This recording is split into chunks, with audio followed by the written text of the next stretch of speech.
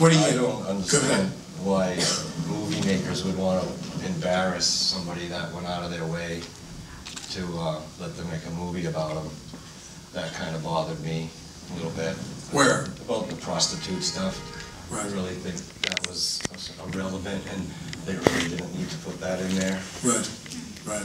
If Like, you were going, this 94-year-old aunt is here. She didn't need to see that. It was embarrassing. My mom's gonna see it and stuff. Right. It's just kind of rude. There's a lot of things I'd like them to leave out of my movie when